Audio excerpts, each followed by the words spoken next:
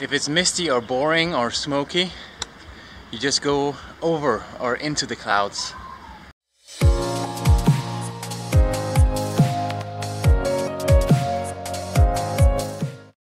It's a good place in Thailand to be when the air quality is bad.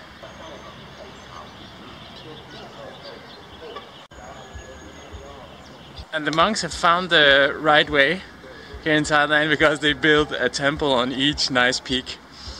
Or like if it's accessible by road or something, or then it's probably because there's a temple on top. But the bad thing is that some monks still, like probably most monks in Thailand, still clean up or tell their younger monks to gather the leaves and burn them. And I think that monks, like the leaders of like spiritual life here in Thailand, they should be the forerunners to keep Thailand people healthy, and which means partly to not burn like leaves and stuff, and recycle garbage. So that should be one of the priorities, together with eating like plant foods. Like Buddhism, in what I was thinking in the beginning was that Buddhism, you are just like, you eat plant foods and you accept animal products if you're given. But I see monks buy animal products all the time. I think it's, I don't know. There are some areas still here, like near Hua Thom, where meat is, Hua Thom is like a very famous temple for the Karen people, where they are really like, the meat is forbidden inside.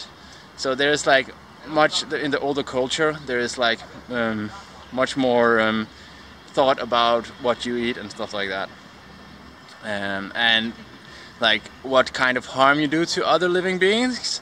But it might be that Thai people think that they have really hard lives, and then if you are like struggling because you need to keep up with the education system and all these systems, the pressure from your parents, the pressure from the government, all these kinds of things, then you just stop caring about other living beings, and then you just say, okay, I eat whatever. So we will need to get people to say, okay, we actually have easy lives. Like many people in Thailand don't realize how lucky they are. Like most, like not most, but many Thai people, like all people can just go to the countryside, get food almost for free, because like if you're dead broke and you're Thai, people will help you. Like if you go to a temple, they will give you fruit or vegetables or whatever. They will help you. Like in Chiang Mai, there is a place called Vegetarian Society, which is like a volunteer place where actually, if you take one dish, like if you take one plate of rice with one topping of something, it's free. It's like, it's insane, you know. So compared to I know there are like homeless places where they are like in other countries, but this is like, I've been to Vegetarian Society, but I take more than one topping, and I pay a little bit more because I think it's ridiculous to get something for free when you're able to pay for it. And it's like people are like volunteering there, and sadly some people are taking advantage of that, but I think that some people also, like who really need it, will get some good from it.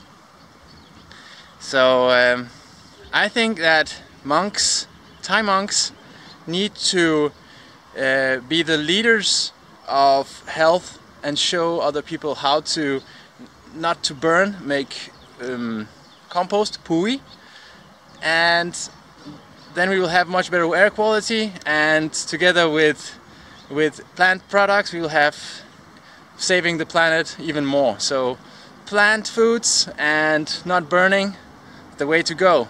Thank you, Thai monks. Just outside the temple area, preparing for burn.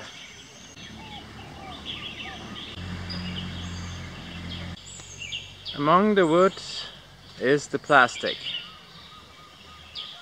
This is nothing special, it's normal.